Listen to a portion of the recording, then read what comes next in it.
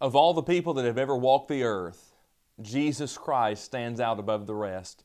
He's written about in a number of books. He's described by historians, and God the Father Himself had planned Him before the foundation of the world. It's Jesus Christ that we want to center our thoughts around today. And matter of fact, as we all think about Jesus Christ, we all think about the cross.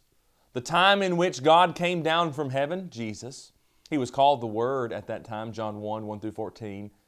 And He came down from heaven to live as us. And the book of Hebrews tells us, in all points He was tempted, yet without sin. But He goes to the cross to bear the weight for you and me. It's Jesus Christ that we need to consider this morning. And we need to consider our relationship, our common goal with Jesus Christ, to see what we need to have in our lives and to see how we can make Jesus Christ the center of our lives. Let's study about Jesus Christ and look into God's Word for the truth.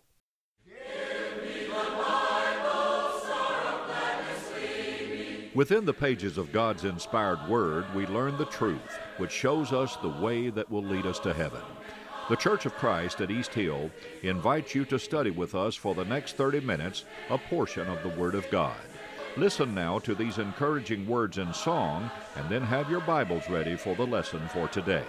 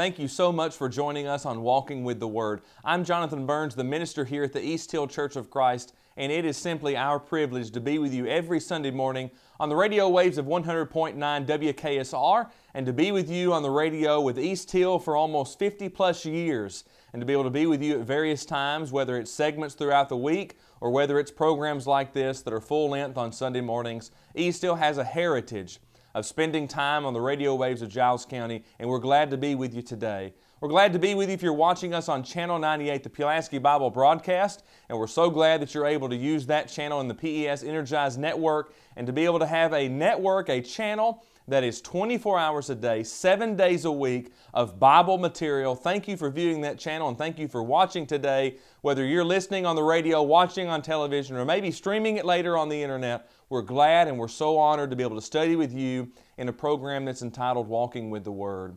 Well, last week we looked at God the Father, and this week we're going to look at God the Son, Jesus Christ.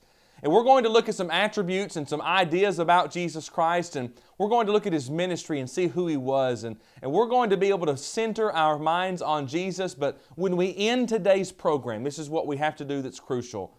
We must answer a question. Will I follow Christ or will I follow the world? One of those two is going to be true as we look through our program today. So join us today as we study about Jesus Christ and look at His history. Where did Jesus Christ come from? What's all this information about Jesus? What's that got to do with you and me? His history, the history. Number two, let's look at the ministry as it has to do with Jesus Christ, and let's look at the three predominant areas where Jesus Christ was and where His ministry took place. And then finally today, let's look at His doctrine. Let's look at His teaching, and let's ask this question in that point: where did all of this come from? What was Jesus trying to do? And then finally, as we conclude, we'll ask that question: will I stand for Christ, or will I listen to the world that's talking so loudly? Let's begin by talking about the history, and to do so, we need to look at three passages of Scripture. Number one, 1 Peter 1:18 and 20.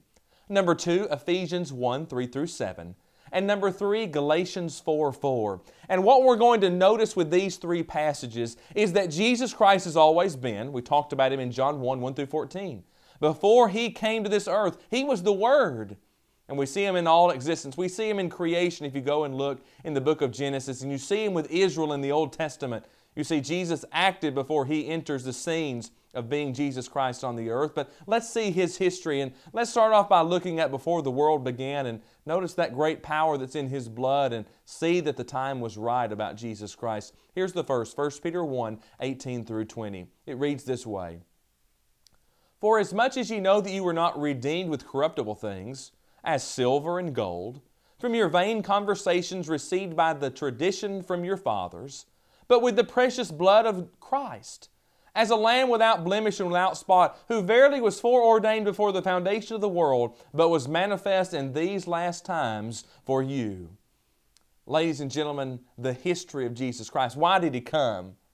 Because it was foreordained, it was predetermined before the foundation of the world that Jesus Christ would give His precious blood, that He would be a lamb without blemish and without spot before the foundation of the world. This is all planned for you and me.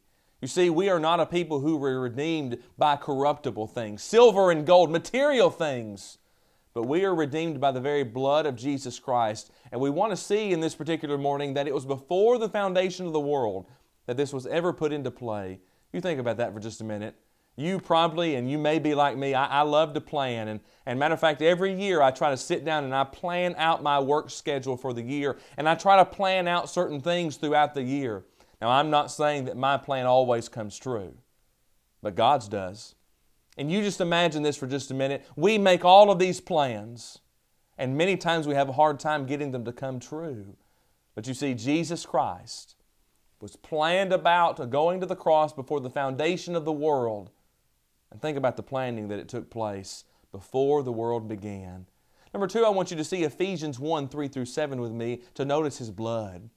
Blessed be the God and Father of our Lord Jesus Christ, who hath blessed us with all spiritual blessings in heavenly places in Christ, according as He hath chosen us in Him before the foundation of the world, that we should be holy and without blame before Him in love, having predestined us to the adoption of children by Jesus Christ Himself, according to the good pleasure of His will, to the praise of the glory of His grace, wherein He hath accepted in the Beloved, in whom we have redemption through His blood, the forgiveness of sins, according to the riches of His grace.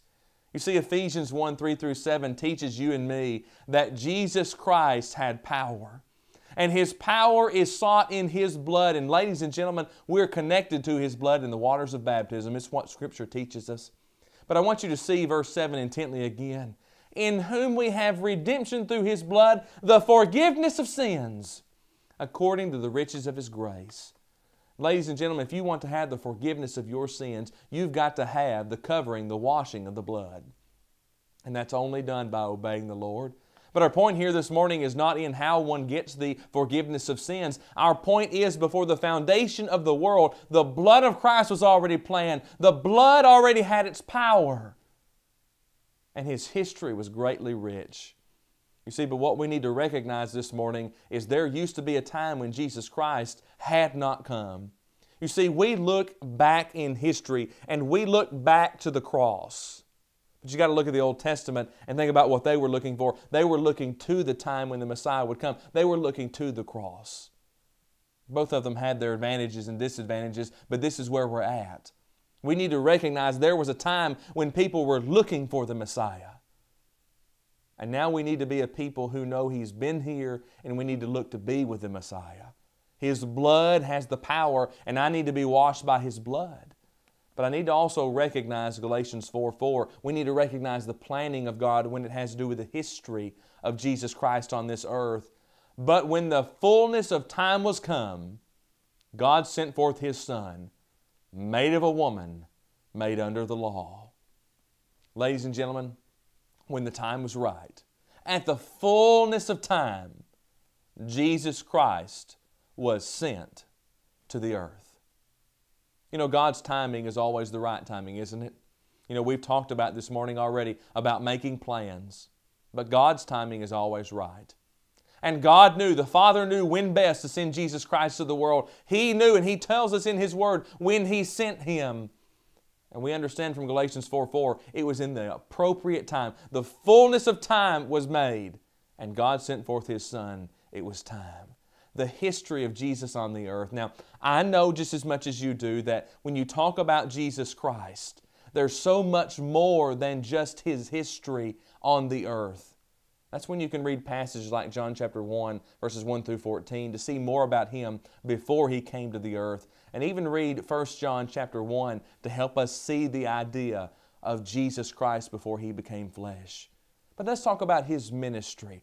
And to do so, I want to look at 3 different areas which will help us see the ministry of Jesus. And what I want us to focus on is what was Jesus doing in His ministry. Let's notice the Judean ministry as we start today looking at these 3 ministries, or these 3 areas of ministry. The first is the Judean ministry, and some things that took place in this particular ministry was the cleansing of the temple. It was in the area of Judea, of which Jesus goes into a temple and He recognizes the recklessness of man in the temple of God. He shows these signs, and there's the results of these signs. And finally, we see in John chapter 2, we see Nicodemus, the conversion of Nicodemus. And Jesus even being with John the Baptizer, John the Baptist, John 3, 22 through 36. And we see Jesus in the area of Samaria, which is in the area of Judea. We see Jesus going all through the land, sticking to the Father's business. Now, that'll play important to us in just a bit. We see Jesus in Galilee. It was in Galilee in Matthew chapter 15, verses 29 through 39, that Jesus fed the 4,000. It was in Matthew chapter 16 and Mark 8, where Jesus talks about the leaven. It was in Matthew 17, where the transfiguration took place, and this was in the area of Galilee. It was in John chapter 5, verses 17 through 47, where Jesus, in the area of Galilee, makes all of these claims about His sonship. Who is Jesus Christ? He's the Son of God. The Galilean ministry. What was He about? He was about His Father's business. You see Him in Perea, the Perean ministry. You see Him in John 9, 1 through 12, healing of the blind man. John 9, 13 through 34, the blind man and the Pharisees, they did not understand who Jesus was, and they didn't know how to treat Him, so they treated Him poorly. the conclusion of this incident in John 9:34 through 41, where Jesus is recognized as the Son of God. The resurrection of Lazarus in John 11 happens in the area of Perea. The supper at Bethany in John chapter 4. All of these things in this area. And these are the three great divisions of the ministry of Jesus. But what do you recognize in these? Jesus spent time in His Father's business. It was the heart of His ministry. This is found in John chapter 4, looking at verse 34. Here's the verse. Jesus says, "My meat is to do the will of Him that sent me and to finish His work." Jesus recognized, Jesus knew what His work was, and it was to finish the work of the Father. What's that work? The Savior, the cross, the church, eternity was the ministry of Jesus. And ladies and gentlemen, many times we try as much as we can to emulate the ministry of Jesus. And we talk about passages like Luke chapter 19, verse 10. For the Son of Man came to seek and to save that which was lost. And we recognize with the Great Commission that Jesus expects us to go through the world. That was the plan, to be His disciple, to go through the world and to make other disciples also after Jesus Christ, not after me and you. You see, our work is the same as Jesus. It was to finish the work of the Father, to do the will of the Father. And that's who Jesus was. Jesus was one who was obedient to the Father. And thus Hebrews 5:8-9 comes to my mind at this time. Though He were a Son, yet He learned obedience by the things which He suffered, and being made perfect, He became the author of eternal salvation unto all them that obey Him. The ministry of Jesus, it was about fulfilling the will and the work of the Father. Not only that, we need to recognize Jesus Christ in His doctrine. Now, there are three areas that we're going to notice. Number one, His Father's business. We've already alluded to that today. We're going to look at John chapter 14 and look at verse 6, and we're going to look at a point that we've entitled, "Thee Today." And we need to recognize something from John 14:6 that has to do with right now, and it always will. And then we need to see John chapter 14:16 and verse 26, and notice the Comforter. And then we'll ask this question, who are we going to follow today? Here's the first thing. Look at Luke 2:49.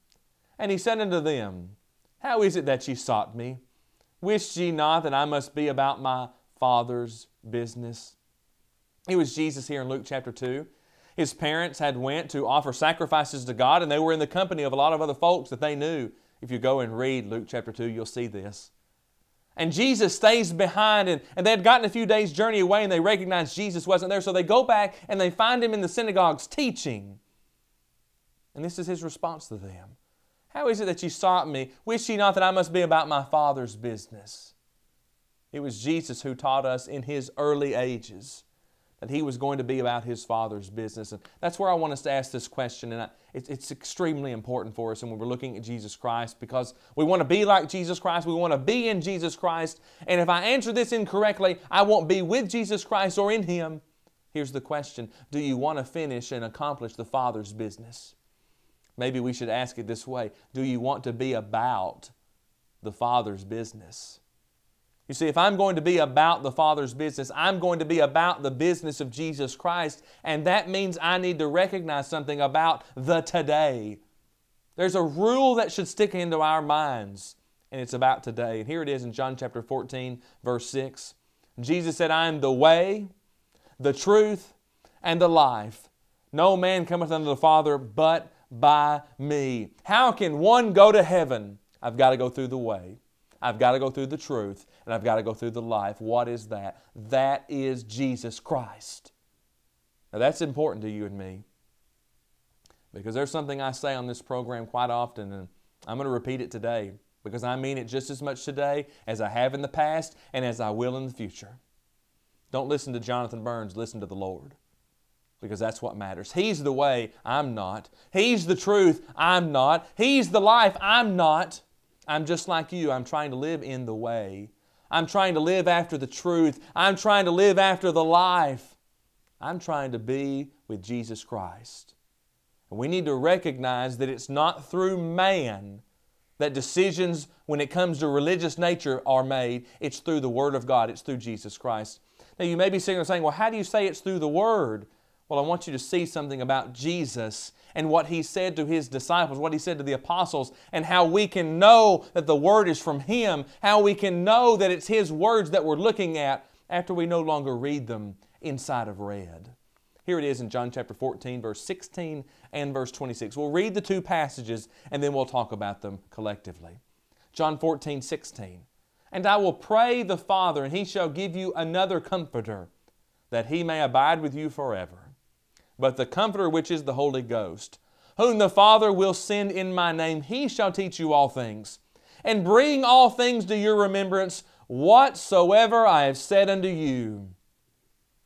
Jesus is telling His disciples, I'm going away. Basically, here's what He's telling them. I'm going to the cross. He said, but don't worry. Or this is what John chapter 14 is. It's the don't worry chapter. He says, don't worry, I'm going to send a Comforter to you. I'm going to send something that's going to make things easier where you can relax on these things. Even though I'm not going to be there, there's going to be this Comforter there, and He's going to give you comfort inside of my words. He says, I'll pray the Father. Remember Jesus? I'll be about my Father's business. Look at Him here in John 14, 16. I'll pray the Father, and He'll give you another Comforter that He may abide with you forever, the Holy Spirit. And the question becomes, what does the Spirit teach? And that's John 14, 26. But the Comforter, which is the Holy Ghost, the Holy Spirit, whom the Father will send in my name, He shall teach you all things, and bring all things to your remembrance whatsoever I have said unto you. When you read the inspired text of the Bible, you're reading about what Jesus wants. You're reading about His doctrine. You're reading about His teachings. And ladies and gentlemen, let us always recognize that everything Jesus said is backed up by what He sent through the Comforter. He says, I'll pray the Father, He'll send you the Comforter, and He'll bring you into remembrance whatsoever I have said unto you. How many words, Jesus, are they going to be reminded of? All the words, everything I've said unto them. Well, what are they going to be reminded of? Everything I've said to them. That's a beautiful nature. So when we read about the New Testament church, we're reading about Jesus' promise to build His church. When we read about marriage and the sanctity of marriage, we're reading about Jesus, and Jesus did teach about marriage in the book of Matthew on several occasions. Jesus taught that marriage was with a man and woman. So does all of Scripture.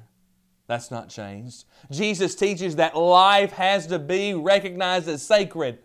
That's not changed. Nothing is different there. The things that Jesus taught are resounded out from the book of Acts onward to the book of Revelation, because that comes from the Holy Spirit, which was sent to them to guide them, to lead them, to bring them into remembrance, to teach them all things. What type of things? Whatsoever I have said unto you. Oh, we now start to see a bigger picture here, don't we? Because you recognize something. There are people in this world who say certain things. What we've noticed is the Father's business. We've noticed that that's today, Jesus, the way, the truth, and life. We've noticed the Comforter and what He was going to do and what He was going to teach. It was everything that Jesus taught. But what we need to recognize, and you know this as much as I do, the world is stifled with religious division. This church says one thing, this church says another. One man says this, one man says this. Who's right? We all have our way, people will say. We're all just trying to get to heaven on the many paths. Is that true? I don't ask that to be right. I ask that because I want to go to heaven. And ladies and gentlemen, if I'm wrong, I hope you help me go to heaven. Do you want to go to heaven? I do. That should be all of our goals. My two boys, there's nothing I want more in this life than for them to go to heaven. But here's what I know. I've got to obey the Word. But I also know that there are so many people in this world who are saying different things that are contrary to God's Word. Matter of fact, one thing recently happened in this community, and I'm going to quote it. I'm not going to say who it was. I'm not into that game. But listen to this quote. One man said, "We must find common ground in Christ and apply your faith to change the world for better." It was talking about the inclusive nature of bringing the LGBTQ community into the worship assemblies, into colleges, into all accepting areas of life. In other words, saying what Jesus said, don't worry about that, but we've got to be inclusive. That's what we've got to do. We've got to change. We've got to find common ground and change the world for better. Well, ladies and gentlemen, I cannot change the world for better if I am not living for Christ. Because here's the deal, it cannot be. We need to be reminded that the common ground is found in Christ by changing your life for Him, not by redefining sin to make everyone included in Christ without change.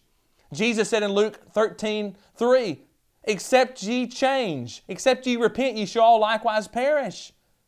Change! Not change God's Word. You see, the Bible is God's Word. It's not mine, it's not yours. It's inspired of God. And the Comforter came to tell the disciples and the apostles what they needed to know. And it was all about Jesus' teaching. Whatsoever I have commanded you to do, whatsoever I have taught you.